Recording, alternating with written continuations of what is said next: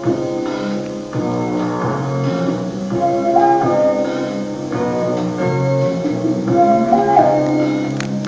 Telecom Tower is a constant reminder of the telecommunications, which are the electronic arteries of the nation's life.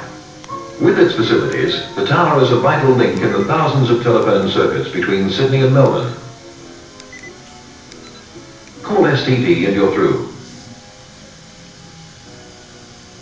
Television is our window on the world, providing news, sport and entertainment from interstate and overseas.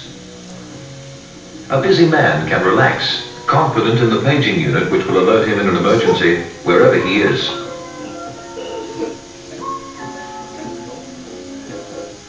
FM stereo broadcasts originating in the distant ABC studios in Adelaide retain their clarity in transmission, while recent technical developments allow several two-way radio channels to operate from a single antenna.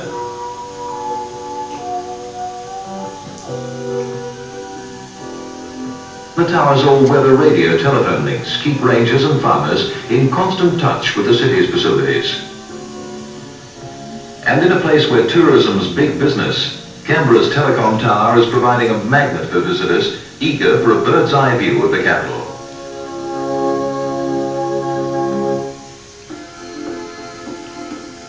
Canberra has been for many years an important crossroad in the nation's broadband communications network of coaxial cable and microwave radio links. For much of that time, the repeater station complex on Red Hill was the hub for trunkline telephone traffic, transmitted by microwave radio, as well as for relaying of television programs. However, this location was limited in its capacity to satisfy future needs. Planning for Canberra's central parliamentary area had also indicated that the Red Hill facility should be relocated at a more suitable site. And so, by 1970, the then Australian Post Office was considering the possibility of building a strategically located multi-purpose communications tower in the Canberra region. The first indication that the tower project was really underway came with the appearance of a dimple 5 meters deep on the face of Black Mountain.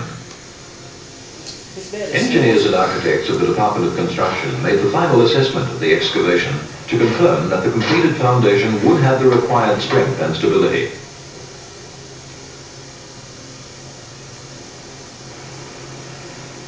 Into the cavity went a woven basket of reinforcing rods to await the arrival of the first of many hundreds of loads of concrete that were to climb this hill before the tower was complete. The foundation alone took 630 cubic meters of concrete, delivered in 158 truckloads.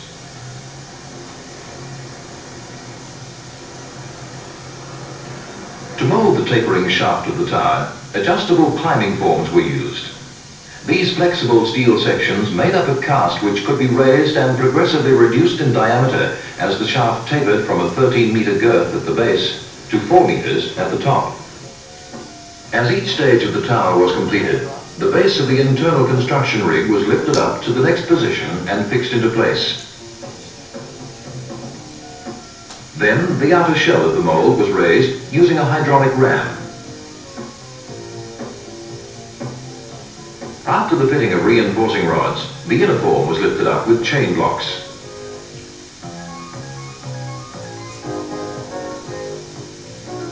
Then, with both forms supported on fittings cast into the level below, the concrete was poured into the gap between the forms.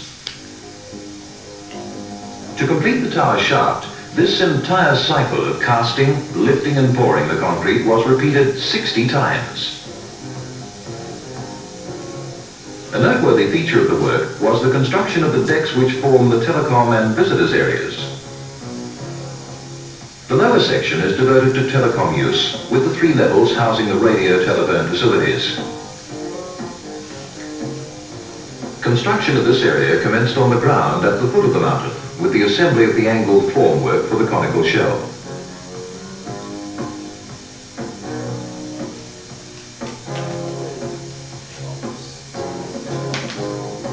Then, piece by piece, this was lifted into place at the 30-meter mark and supported by high tensile bolts slanting back to the tower shaft.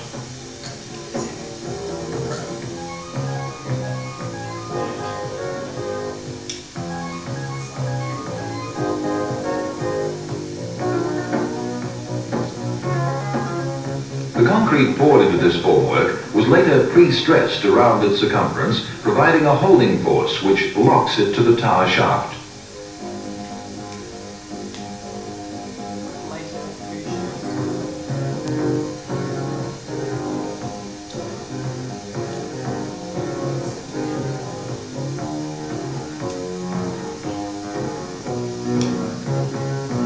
This same formwork was to be used later for constructing the conical segment of the visitors' deck, while simultaneously work proceeded with floors and partitions in the various levels below.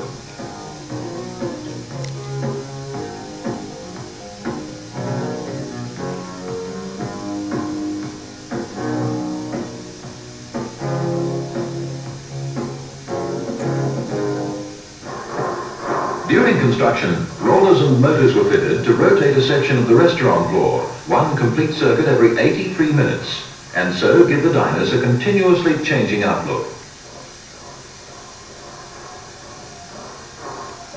When Black Mountain was selected as a television transmitting site in 1960, good TV reception, which could be achieved from this location, enabled indoor aerials to be used throughout the Canberra region, while also providing a satisfactory coverage into nearby areas of New South Wales.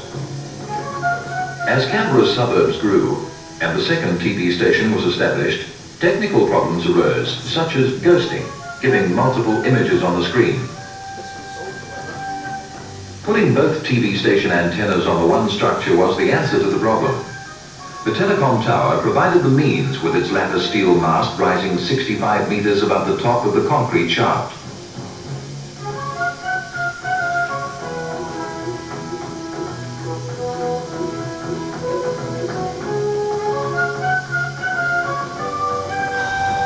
Onto the highest point of the tower were hauled the 32 panels of the TV antenna array, the culmination of the co-masting scheme which brings to Canberra high-quality reception of both the national and commercial television programs, in addition to the ABC FM broadcasts. Far below in the basement, more work was going on to prepare the theaterettes and display areas, which will introduce visitors to the tower's technical operations.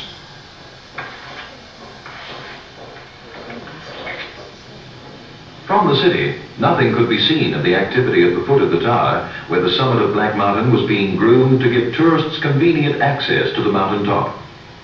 The original masts, transmitter halls and studios of Canberra's television stations were removed and the raw ground graded to provide space for the buses and cars to park close to the tower's concourse and the first lookout. The road was widened to cater for the increased traffic, retaining the natural bush close by, and preserving a harmony between the public areas and the surrounding mountain reserve. Now the years of planning and building have been done. The last of the rubble has been cleared away and technicians have moved in to take over the control consoles. The Telecom Tower is complete. Its doors are open to the public.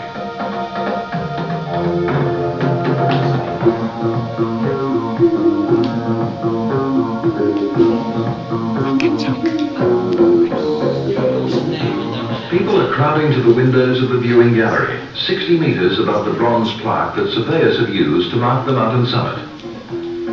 Pause for a snack or a cup of coffee before you move to the stairs and climb to the open viewing platform.